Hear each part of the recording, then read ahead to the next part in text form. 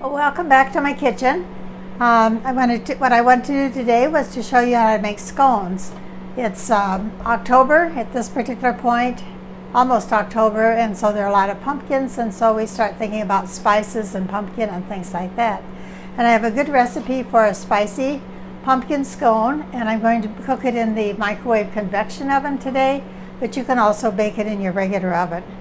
So what I'm going to do is I have the oven preheating, and we'll just let that continue to preheat. I have it set for 400 degrees, and I'm going to start with putting the flour into the mixing bowl. So I'm going to put a cup, and I also have the baking powder on top. So it's 1.5 cups of flour and 1.5 teaspoons of baking powder. And then with this other half cup, the salt is on top, so it's 1/4 teaspoon of salt.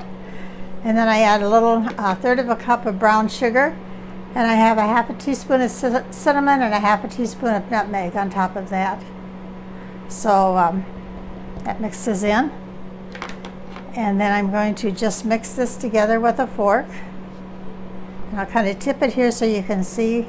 I'm just mixing the brown sugar in a little bit. And usually you make, scones are very similar to a biscuit. They just have sugar, a little tiny bit of sugar in them, and then they have a little bit of, they have some egg in it too, which just gives it a little bit more. They're a little bit more like a shortcake dough. So here I have 1/4 cup of butter, 4 tablespoons of butter, and I had this softened a little bit. When the butter's softened, then you can just use a fork and kind of press through it and make it crumbly. I could also use a pastry blender. That's one of the U-shaped things that you can go down through. When the butter's hard, that works. But a lot of times if I don't want to bother with that, or when you're out on the road you may not have that with you, then you can just use a fork and have the butter softened. If the butter isn't already softened, you could put the butter on top of it and then just put it into the microwave for about 15 seconds, and that would soften the butter. So I want to get this so that there are little crumbles in it, and so if you look, in here, you can kind of see the crumbliness of the flour mixture.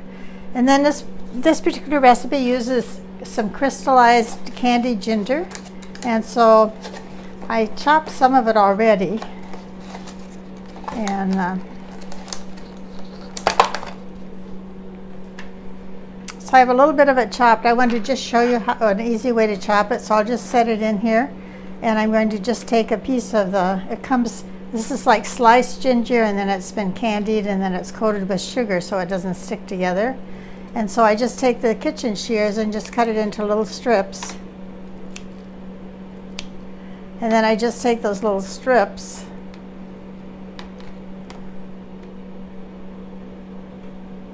and then hold them together, and then just cut them into the measuring cup or the spoon that I'm using. It adds a nice spicy flavor. You can use ground ginger too. You'd use about 1/4 teaspoon for this. But this just adds a nice flavor to cookies and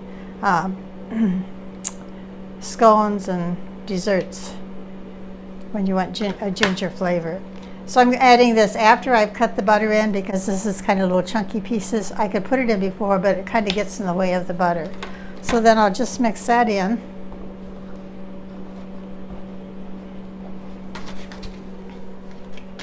And then to this, I'm going to add 3 tablespoons of milk, and 1/3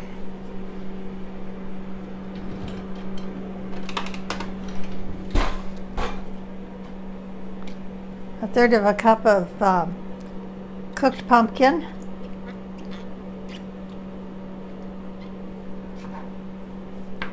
and 1 egg.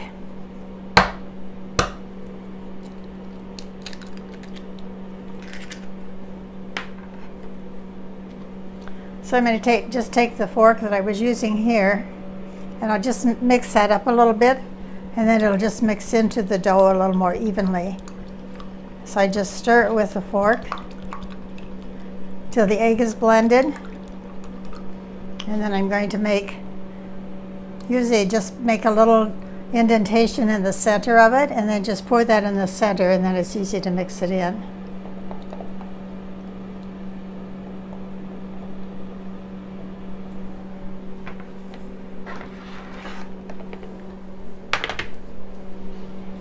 So I just stir this together until it forms a dough.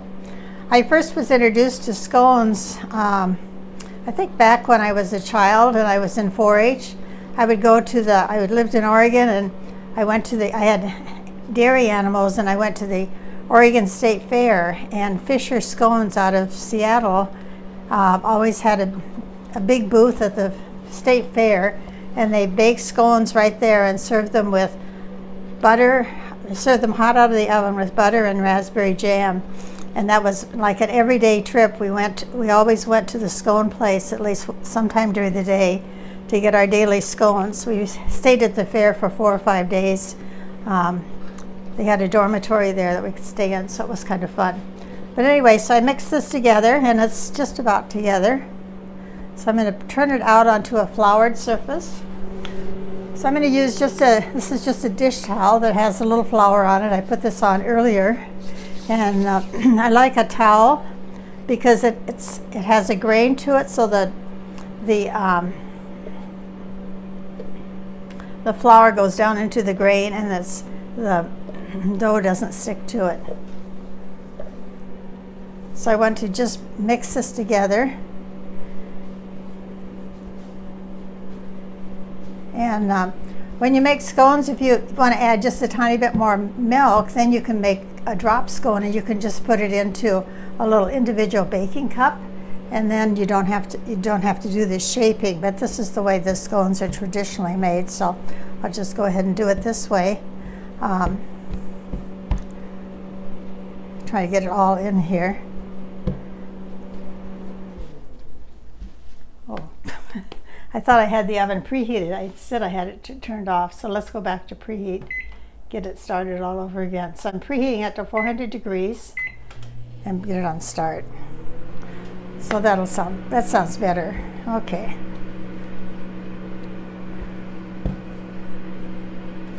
So what I want to do is just shape these into about a 6-inch round, and have it a little bit higher in the center than on the edge. So I'll do this. And let me just clean my hands off here. I'll just clean them off into the bowl.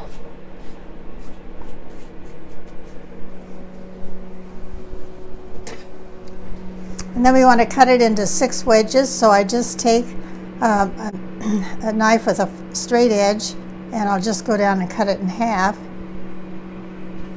If I get it just a little bit floured, it won't stick quite as much. And then just cut it into thirds here. So 1/3 there and 1/3 here. And then they're all ready to bake. And you can make these ahead if you want. You could even shape them the night before and have them in the refrigerator. So I'm going to put them on a Teflon coated baking sheet here that's on top of the rack. You could put them just onto a cookie sheet. Just grease it lightly, unless you have the Teflon baking sheet on there. So I'll just put them on like this. And then you can make smaller ones too. So sometimes this recipe makes 6 regular size, or it'll make 12 smaller size. So if I'm making the smaller size, I just divide the dough in half, and then I take each half and then make it into about a 5-inch round, and then again cut it in six pieces the same way. So they'll just be about half that size.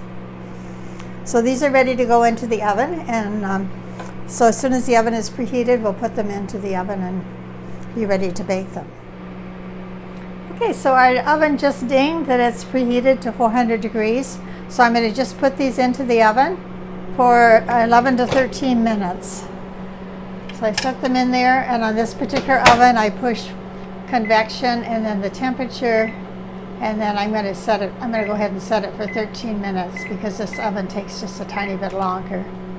So then we'll let that bake, and as soon as it's baked, we'll come back and I'll show you taking them out. And what I'm going to do is there's a spice glaze that goes over it, so I'm going to mix that up while this is baking, and then I'll just show you how to finish them off, and then they're all ready to enjoy. Okay, well, the scones are just about cooked. They have just a few seconds left, and so I'm going to just mix up the glaze. So it's a 1/2 cup of powdered sugar and a 1/2 teaspoon of cinnamon, and then just mix those together. And I'm just going to use the measuring cup for that because it makes a nice small container, but I could also use one of these measuring cups that are like the 1 cup one would work okay. So I'm going to pour the milk in, and when you pour out of these, even the measuring cups, you can kind of push them together a little bit, and then it makes it easier to get a pour spout. So I didn't add quite all the milk because it's easier to add a little bit later than it is to come back and put a little bit more on. So this is what the glaze looks like, and it wants to be a little bit runny so that it'll kind of run onto the scones.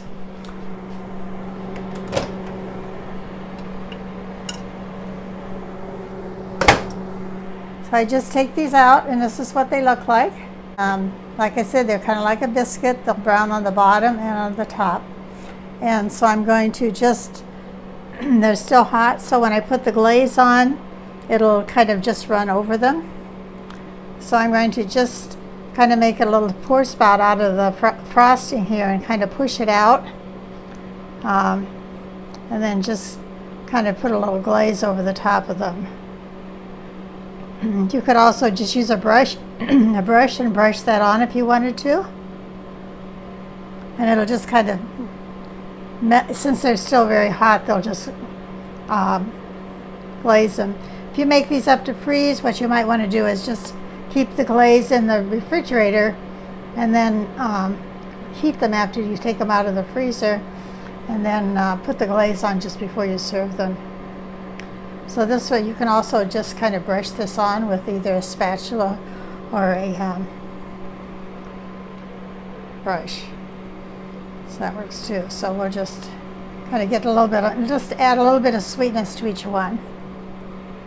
And then once the glaze is kind of set so it's not running too much, then you can put them onto a serving plate. And so I have one here. I just put a kind of a fallish like napkin on, and then you can just set them onto this. So I'll just hold one up here so you can see it really well, and then you're all ready to have nice warm scones. They're great with a cup of coffee, with a apple cider, anything like that. Yeah, they're great with soups and salads. They're also great for midday snacks and for breakfast as well. So if you haven't tried scones, I'd give them a try, and especially now when pumpkin is popular, and enjoy the nice spicy flavor. So most of the things I'm using I have on my website, and so hope to see you again soon.